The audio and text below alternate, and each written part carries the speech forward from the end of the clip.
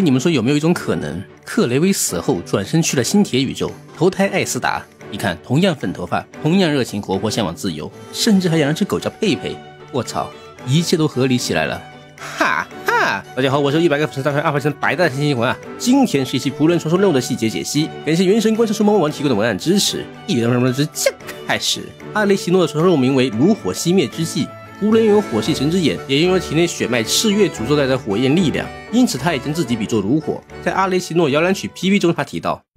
听说孩子们很喜欢围在炉火前玩闹，那就继续沿用壁炉之家这个名字吧。不过，如今不需要炉火，你们也有足以自保的力量了。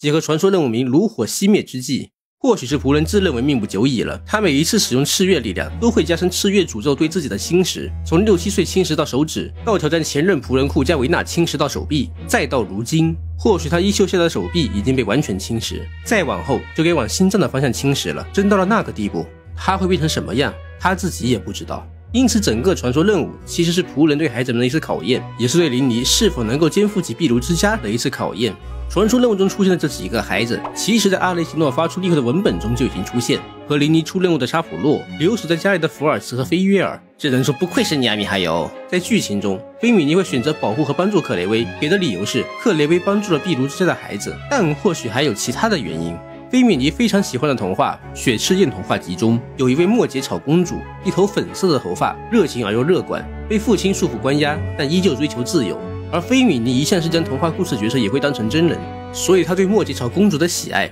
或许也映射到了同样一头粉色头发、同样热情活泼、向往自由的克雷薇身上，这也让菲米妮更加坚定了想要保护克雷薇的决心。不过克雷薇和柔登林的关系更加深，除了能看到短片中多次以柔登林暗示克雷薇，还有克雷薇一直戴在身上的项链也是柔登林。我们在初次见到克雷薇之后，可以看到克雷薇作为残影的状态，会在她居住的小地方行动，最后停留在点心这里吃饭，虽然她并吃不了，而他以前明明这么喜欢吃点心和蛋糕。之前公子对仆人的评价很差，当时我还觉得公子是不是评价的是前任仆人，或者有什么误解，但传说任务中提到这些其实是公鸡告诉他的。不过这个印象的确也没错就是了，因为阿雷奇诺的确有着自己的打算和目标，他最深爱的就是壁炉之家。如果某一天女皇的意志和壁炉之家产生冲突，他也的确会向女皇拔剑。传说任务中我们找到一份所谓被阿雷奇诺处刑的孩子名单，记载最早到5年前，我们看到的名单里面有个叫奥尔内的孩子，他脸上有一道疤，后面我们也遇到了忘记一切在枫丹卖报纸的他，这也说明仆人其实几年前就已经研制出了瓶中之火，将孩子们清除记忆送回社会，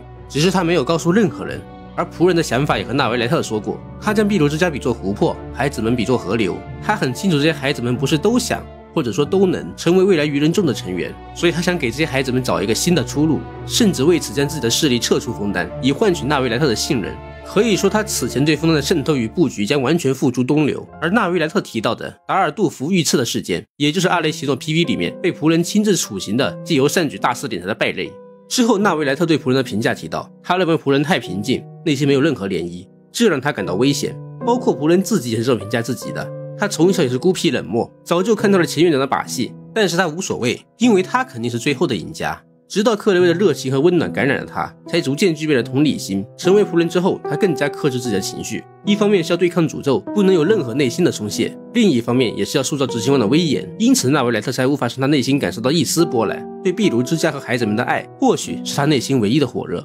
而最后佩佩和克雷薇告别时，佩佩是以壁炉之家院长的名义驱逐了克雷薇，解开了他心中的执念，满足了他想要离开壁炉之家的愿望，所以克雷薇终于可以站在阳光之中。这里的构图非常有韵味，身为活人的阿雷奇诺身在阴影之中，身为幽人的克雷薇却在光明之中，代表克雷薇向往光明，而仆人却身在黑暗。这个黑暗指的既是愚人众，也是赤月诅咒。最后克雷薇消失的时候，周围围绕的就是代表克雷薇的柔登林花瓣。解除了束缚的克雷薇这次是真正回归到地脉之中去了。从佩佩微微颤动的双眼，以及旅行者离开之后望着克雷薇消失的地方发愣，都是为数不多我们能够感受到他情绪变化的部分。他并没有自己说的那么冷血，只是他不会对外人展现出来。而阿雷奇诺内心温暖的一面，可以说是替克雷薇活下去的一种象征。那么以上就是本期视频了，喜欢的话记得点赞、关注、转发。最后感谢你陪伴的时间，期待下一次更好的相见。